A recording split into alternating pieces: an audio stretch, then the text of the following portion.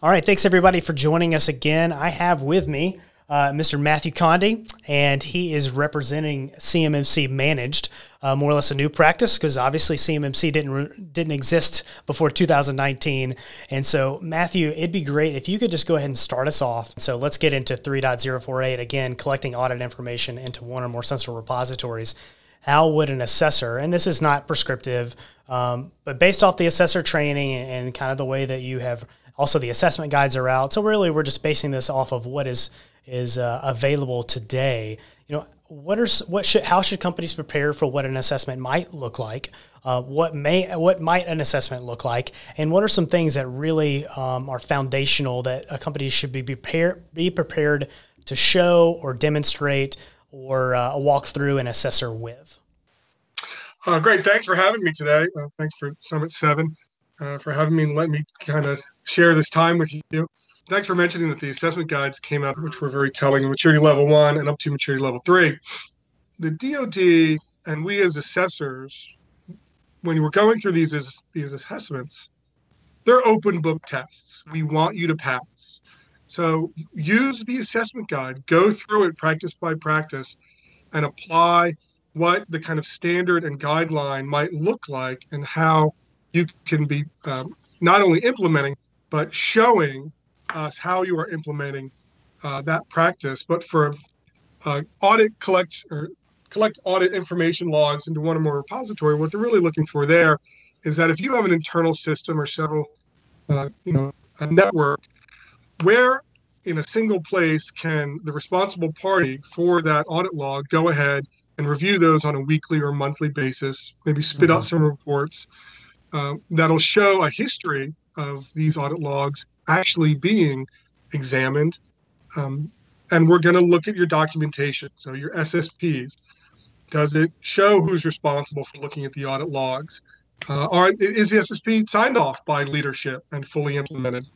And then we're going to go talk to the people who are actually going to be responsible, either an IT manager or maybe a CISO, whatever it might be, and say, okay, for this particular practice, show me where your central audit logs are, and let's take a look at one of the recent reports. Okay, so now I've seen documentation, I've examined, interviewed the person responsible for that practice, and then potentially a third, although we only need 2 of 3, potentially a third would be a demonstration of going through the audit log and maybe seeing one of the reports. That's perfect. That's perfect. You know, one of the common questions we may get is from a technology standpoint. What are some common technologies you would see being used to achieve this end? And typically, how do you see that role being broken out? Like, what is the type of administrator you would commonly see? And then maybe thirdly, so again, technology, who would be doing this type of activity? And then maybe lastly, if you can remember this, is third party. You know, how would you work with a third-party organization that may be doing this on that company's behalf? So again, technology, who within an organization, again, thinking maybe they're sizable. So we'll call it maybe 200-ish employees and up that could have a dedicated resource, or maybe not dedicated, but matrixed resource to do some of this activity. And then lastly, if third-party businesses are involved that manage this, what would that look like from an assessment standpoint?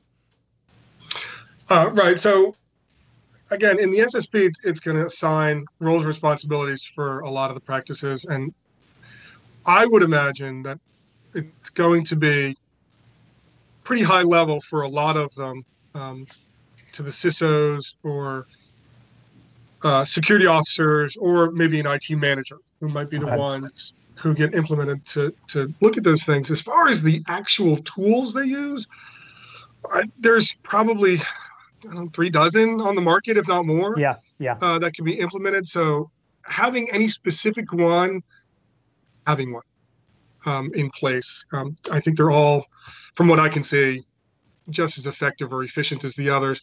It really comes down to how large your enterprise is, how large your audit logs are, because if you need to process, hundreds, or do you need to process tens of thousands of, logins per month, kind of thing.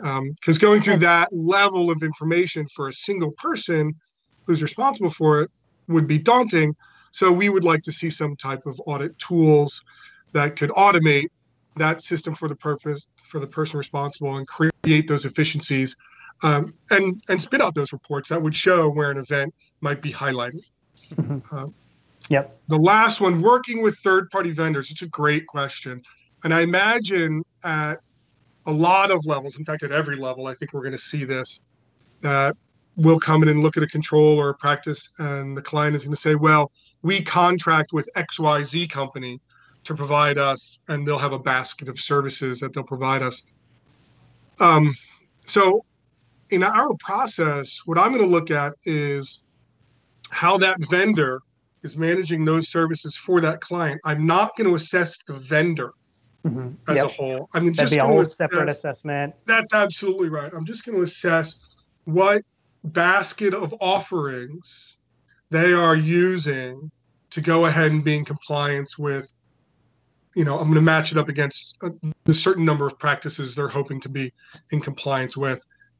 And then how the client itself is integrating those third-party tools. Right. Wonderful.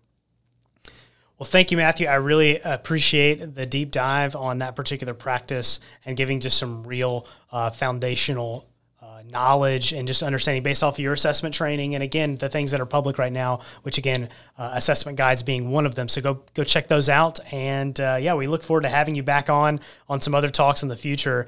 And this is the only beginning to this, not just our conversation, but nevertheless, it's just the beginning. So everybody buckle up, and thanks again, Matthew.